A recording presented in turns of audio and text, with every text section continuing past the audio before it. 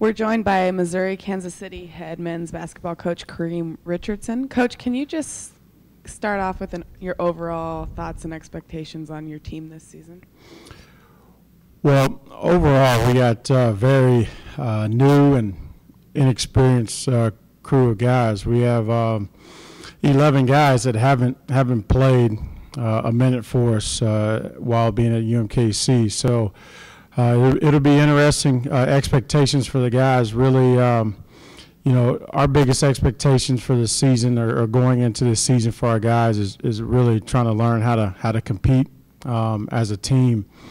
And, you know, simply, I mean, it sounds kind of cliche, but simply just learning how to play harder than any of our opponents. And one of the other big things for us is learning to communicate and talk more.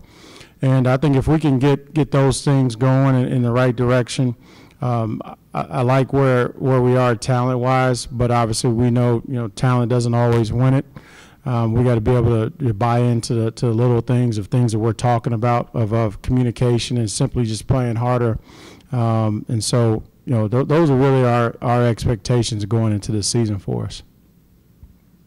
You return WAC Freshman of the Year, Martez Harrison. Can you know, what do you expect from him this season?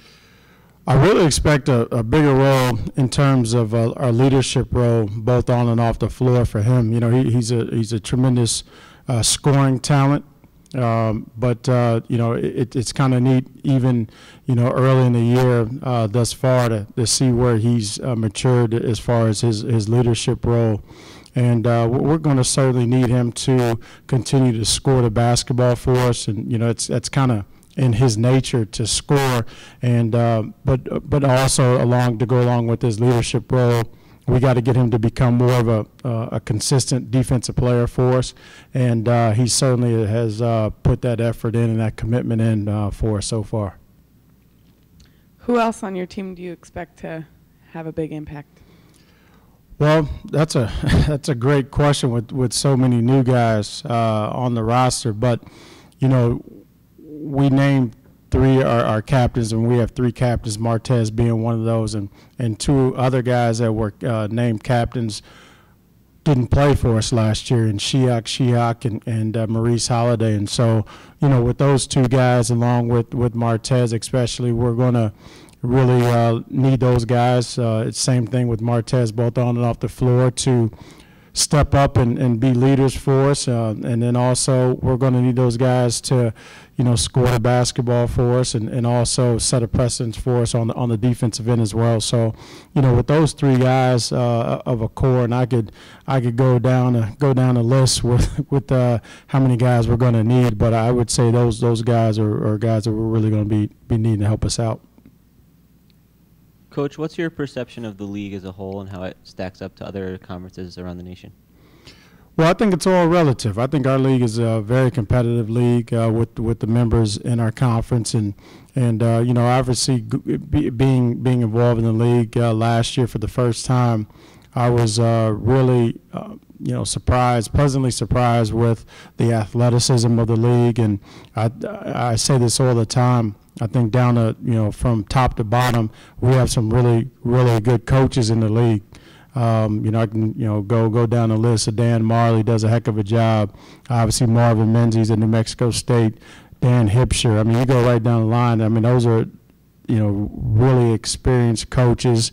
You know, Dick Hunsaker does a heck of a job, and so that's what, you know, the coaching is really along with the athleticism, and it's you know, we can compete with that type of thing with anybody in the country. You guys are playing in 17 different states this year.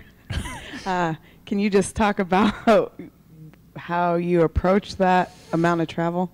Well, we're trying to get our frequent flyer miles up and to be able to take a nice trip after the season. But yeah, we were kind of we were talking, and the conversation came up, and Stephen Davis, I think, was the first to bring it up, and then Rob McCutcheon kind of followed up, and sure enough, at least in our league for sure, I know that's the most states traveled. And so we'll I don't know if that's a good selling point to recruits or not, so we'll kind of I guess that'll just be determined on how well we do in those states. So we'll see. So we're looking forward to it. Coach, in your first year as head coach for the Kangaroos, there was a lot of improvement as far as wins go, and also the attendance at your games went up about 36%. How confident are you that you can carry that momentum into this season, even with the young guys that you have on your team? Well, we're very confident, and we have a long ways to go as far as where we want to be in terms of our attendance and making Municipal one of the best home courts, not only in our league but in around the country. So, we're excited, and I really feel confident that fans in the city of Kansas City, people will enjoy our style of play, and not only our style of play, but getting to the point of where we're competing night in and night out with a legitimate shot of winning games. So we're truly excited about where we can go. How do you feel about your team so far? Obviously, you haven't played any games yet. You've had a little bit of practice. Are there any players that have kind of surprised you based on what you've seen? Any players you think that their names are going to be heard a little more this season that we don't know about? Yeah, a couple of the guys that we mentioned earlier with the Shiak, and his first year of eligibility for us, Maurice Holiday transfer from Toledo. Go right down the line. Probably the most surprises thus far, our biggest surprises in practice so far have been probably more on the competitive side. Of Deshaun Taylor, freshman for us from California, tremendous competitor, especially on the defensive end. And I've kind of, I think as a staff, we've been really pleasantly surprised with how fierce of a competitor that he is. Really doesn't like to lose in the drills, and he's making Martez better just by how he pushes him. And so that's the kind of thing that we need. Competition within our practices will certainly get us ready and where we need to be in the league and our non-conference schedule. Coach, there were some changes heading into last season as far as block charge calls and with some of the other stuff defensively. What was your perception of how that was handled and how it went as the year went along? I think as the year went along, it got a little bit more consistent, and I think it kind of started going back to the way it used to be called. I think early on it was an adjustment for a lot of teams, not only us, but every team out there, the way they were calling the hand checks and those block charge calls. The other thing I think kind of changed as the year went along was the continuation early in the year. There was a little confusion on are we going to go the NBA route for the continuation, or are we going to go back to the college way? And so I think things got a little bit smoother or a lot smoother as the year went along, and teams knew what to expect. Were you happy as it kind of shifted back towards the norm, or do you think the game would be better off if they were made the more stringent changes? No, I like the change, or going back to the way it was, especially for teams like us that our defense are pressuring and pressing and things. Earlier in the year we were getting some fouls that I thought were a little questionable, a little tight, and so for us with our pressing and different things like that, I think it will be beneficial for the kind of going back to the way it used to be called. You have 8 players on your roster from the Kansas City area. What's your secret to getting top high school talent to stay local?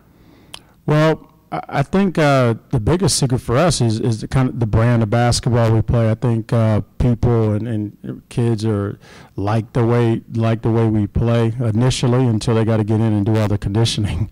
But no, I think they like our style and our staff has done a heck of a job. I mean, I got to give our staff a lot of credit for getting out there and being visible in the community and kind of getting out there and showing that staying home and going to UMKC is what I like to say, it could be a sexy thing. And so we're continuing to get our brand just even in our area. So we're definitely pleased at where we're going.